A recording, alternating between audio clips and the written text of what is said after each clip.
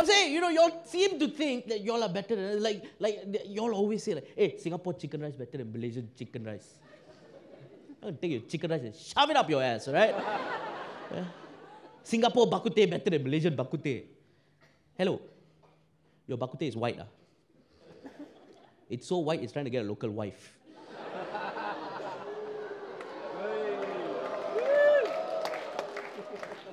Is there any white people here? Make some noise. Is there white people? I can't see you because the light. Which is weird, right? I always see the white people like glow in the dark.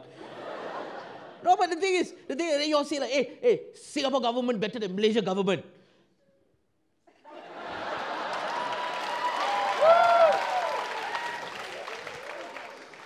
Okay, we can't argue about everything, but at least we got bak kut teh, all right? The last time I came here, I lost my passport, right?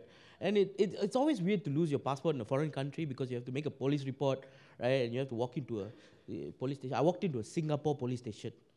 Right? I got the shock of my life. Bloody hell. First of all, your policemen all Malay. Okay? But that's not the shocking part. They were doing work.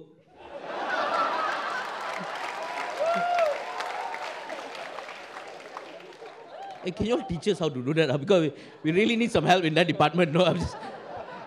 not only that, right? I walked up to a policeman. He looked at me and said, how can I help you? Fucker spoke English! Hello, hi, welcome. Can I get you anything like a watch or good timing? Where are you all from, sorry? Italy. Did you come here directly from Italy or? But the thing, as I was saying, they spoke English, right? Right?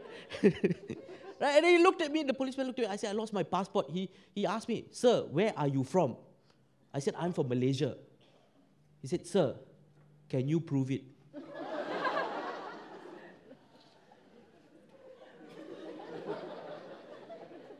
So I gave him 50 ringgit and left.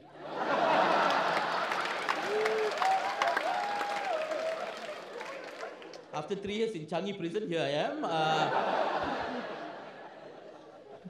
You all take this bribery quite seriously. But the thing is, look, Singaporeans, okay, we have to understand and Malaysians as well, we do have an accent, right? The Singapore-Malaysian accent, very similar, right? We use the la, right? But more obscurely, we like to we can't say R. Pluralize. No, we like to pluralize. I can't say it. See, this is why, right? Okay. We like to pluralize things for no reason, all right? Sometimes when you call a receptionist or something, house, may I help you? Right? You've all heard that before, right? I was talking to one of the comics backstage and I was asking him, what's your favorite anime? He looks at me and says, Dragon's Balls. I'm like, no, that's a different genre. No. Send me the link. Right, but it's weird. But sometimes it comes out in the wrong place. Like, like a few months ago, we had the earthquake in Sabah, right? Which is a sad tragedy. And as Singaporeans, as Malaysians, we like to donate, right? We help out when we can, right? So I wanted to donate some stuff. I walked up to a booth collecting such donations, right? And what this lady behind the counter just looked at me. She said, sir, do you want to send AIDS to Sabah?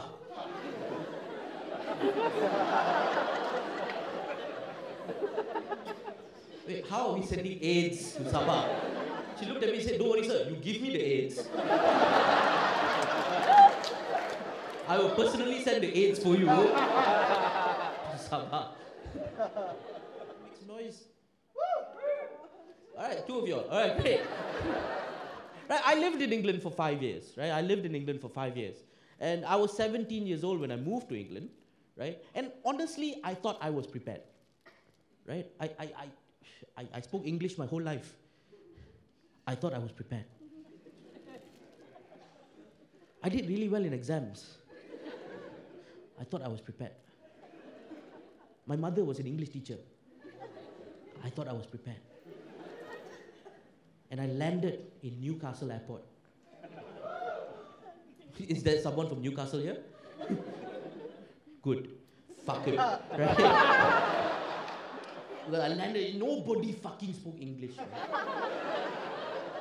They spoke a bastardization of the language which you could not understand. It's like it's like they spoke a different. Like I understood that they use words differently from us. I understood like when we say tired, they would say knackered.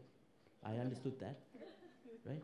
I understood that when we say transvestite, they say girlfriend.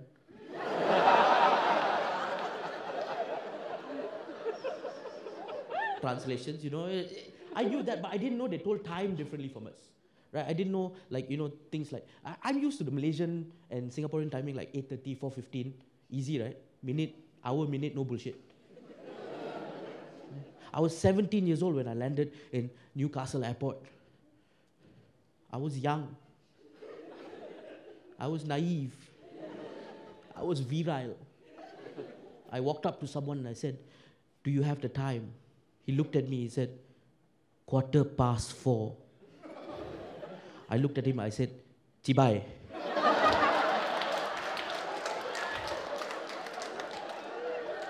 Why you make me do maths?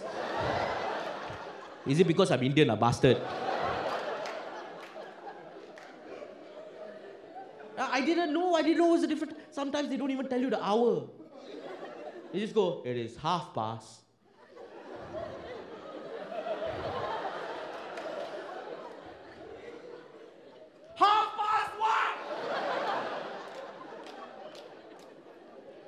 Swear to God, I was there for 5 years, right? For the first 3 years, I didn't know what time it was.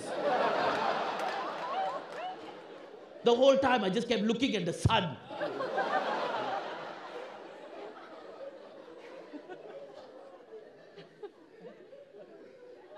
Where the fuck's the sun?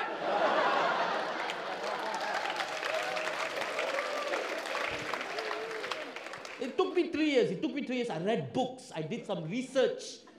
Right? I eventually became a maths genius. Right? I learned how to do their system. Now when British people ask me the time, I fuck with them. Right? When British people ask me the time, I go, "It is 5:00, 1:45, 6:30. And when they look at me all confused, I go, "Divide by 8!